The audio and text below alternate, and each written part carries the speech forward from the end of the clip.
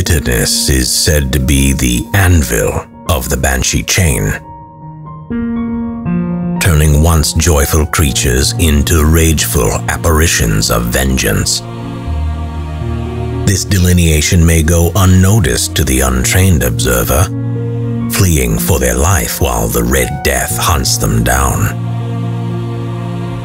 But Banshee of this poisoned sort are said to have a more monotone howl, which is the manifestation of the pain they've endured, rather than a collection of that which they've inflicted.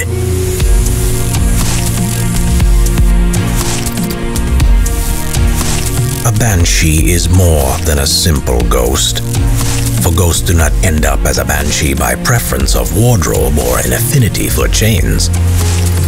Of course, Banshee do have similarities to ghosts. They are the spiritual form of a mortal who has died.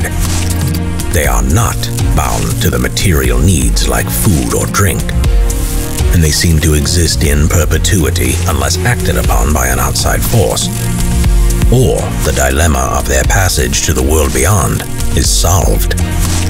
Yet there the similarities cease, and it is worth considering how the fiends arrived at their current state, whatever unpleasantries lie ahead.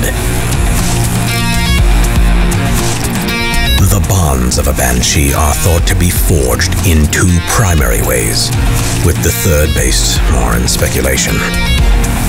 The first is by committing heinous acts of bloodshed against innocence, whereby the mortal's own soul is grieved unto enslaving the spirit after death.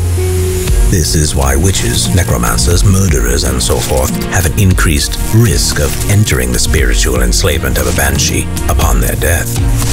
The living may even see evidence of this if their life is given over to works of holistic evil. Their actions may have already begun to transact upon the immortal realm of the soul, anchoring them beyond the veil of our reality, even as they walk among us. The second means by which a departed mortal might see their spectre bound is by enduring tragedy so painful it poisons their soul. The third manner of becoming a Banshee is not as reliably sourced, as examples are scarce and accounts secondhand at best.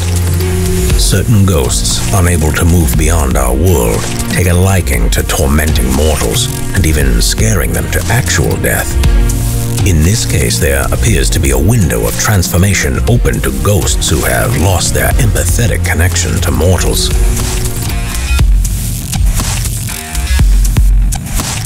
The Banshee chain is more than a spiritual manifestation or jewelry of spite.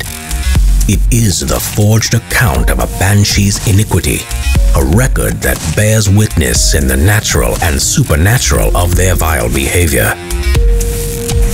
Each link speaks with the voice of the victim, calling back condemnation upon the Banshee itself. Thus, the fury of voices unleashed upon living victims is as well a torment to the Banshee who wields it. The understated but still important article of the Banshee appearance is called the Veil of Perdition. This otherwise innocuous-looking piece of fabric wraps around most of the face of the Banshee, save for the mouth that houses the howl. This veil is connected in some way to a realm beyond our reality, keeping Banshee physically blind on Terminus while also holding their eyes firmly in view of their future judgment.